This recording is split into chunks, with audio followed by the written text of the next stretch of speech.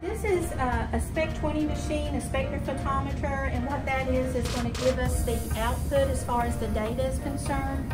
We've got it set at transmittance. There's a couple things we have to do initially beforehand.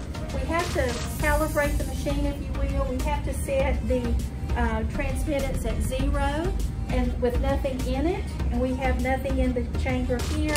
Also, just want to kind of draw your attention to this special type of glassware. And these are cuvettes that are specially made for the Spec20 machines. And you put in water for our standard. So you fill it with water. You don't go above the red marking here. And you always want to take a kimwipe and wipe off anything on the outside, including fingerprints, because that can interfere with how the light transfers or transmitted through the solution. So we set it at 0% T initially. Then what we will do is take a tube that contains distilled water. We'll place that in, and then it should measure 100. If it doesn't, we will adjust that, and that's pretty close. You see there at 100. So we've got the wavelength set at 480. So what I've done is I've taken one of the solutions that we're going to use. Doesn't matter which concentration I use to find the lambda max. So I'm going to place this solution, wiping the sides, make sure there's no fingerprints. And what we're going to do is read that number, 70.2.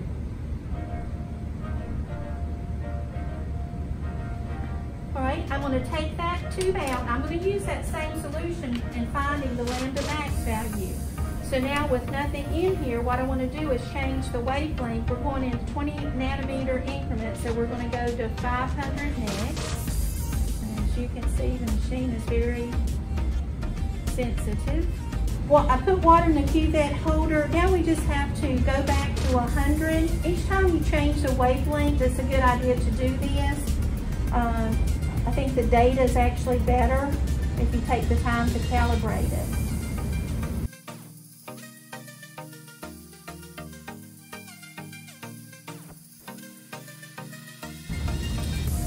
Then we're going to put the same sample into the cuvette.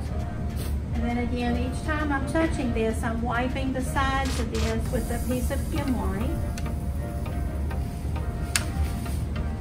And then our number at 500 is 56.0. 56.0. We're going to change the wavelength to 520. We're at 0. And then this is just with nothing in there. It's just a way that we recalibrate the machine every time we change the wavelength. If you're doing experiments at the same wavelength, you don't have to keep recalibrating the machine like this. All right, so I'm going to put the distilled water, again wiping off the sides with the piece of kimwipe. And it is important, there is a notch here to have the red marking, the line, match up to the notch on the machine. So now we're going to turn that to 100%.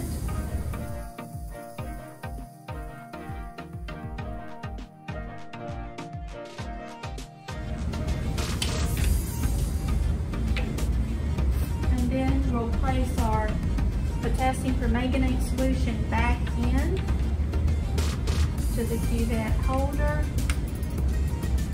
And now this one at 520 is 45.0. 45.0. Change the wavelength to 540. Still at 0. Turn our knob back to, for this particular machine, we just turn it almost all the way back. It's about as far as it will go.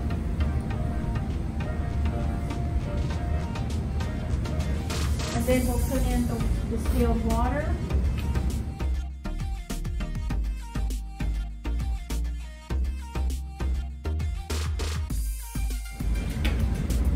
Place our sample back into the tube. And at 540, we've got 45.2. 45.2.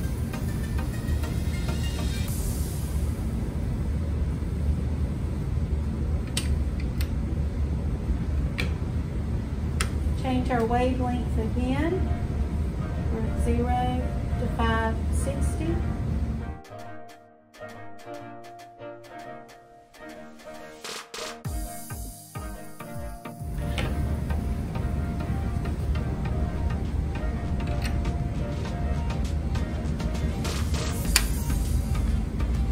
And now we've got at 560 we have 59.6.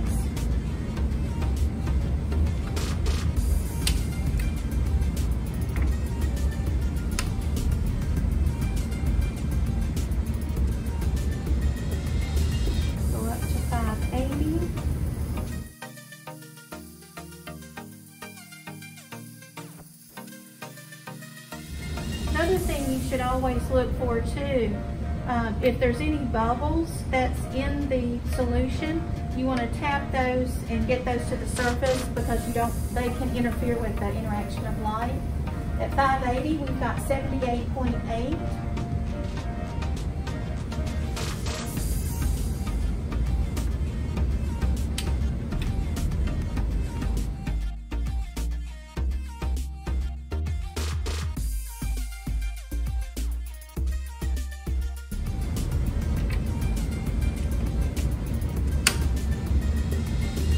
Then we have 90.0. 90.0. Now I'm going to add maybe 1 or 2 more to this. We're doing 20 nanometer increments, so I'm going to do 530. And I know that's not a 20 nanometer increment, but I'm trying to see if I can fine tune what that lambda max value is.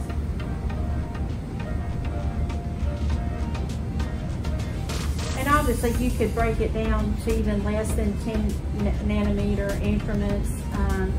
I'm not going to go crazy. I just wanted to try that one and see if I could get something a little different reading, especially since the numbers between 520 and 540 are so close to each other.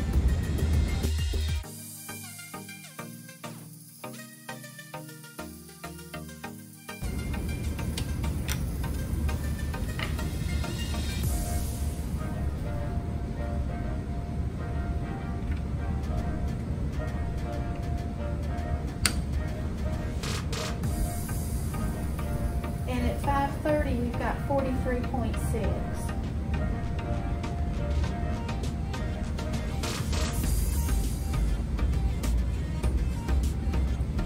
So what does that tell me? And the reason I did that was when I'm looking at the data for the 520 and the 540, there's only 0.2 of a difference. Something looks a little odd to me, so that's the reason I kind of wanted to go to the 530 to see if I could find a number that was lower than the 45 and the 45.2. So 43.6, that's the lowest percent transmission. What does that mean? If it's the lowest percent transmission, then that's going to give us the greatest absorbance. So what we have done going through all this data is to set now the lambda max value at 530. So if we go back to the graph, again, you're going to take all these numbers, which were percent transmittance, and convert them to absorbance. Then you'll plot the absorbance versus the wavelength. These are the wavelengths that we use. So if you go from the top of that curve down, then it should cross that axis at 43.6. So the purpose of this is to find what that lambda max value is, and just to get practice in graphing as well.